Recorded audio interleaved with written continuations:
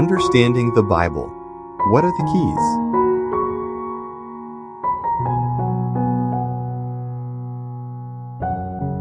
Understanding the Bible. What are the keys? The Bible's answer.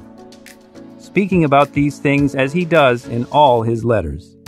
However, some things in them are hard to understand, and these things the ignorant and unstable are twisting, as they do also the rest of the Scriptures, to their own destruction. 2 Peter 3:16.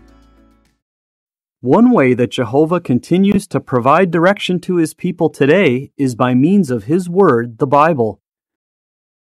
If we take the time to ponder over what Jehovah is teaching us, we will be able to follow his direction and accomplish our preaching work.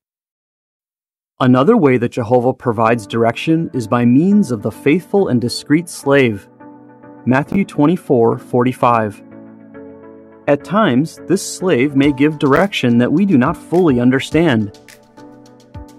For example, we may receive specific instructions designed to prepare us to survive a natural disaster that we think is unlikely to occur in our area. What should we do if we feel that the instructions given are not practical?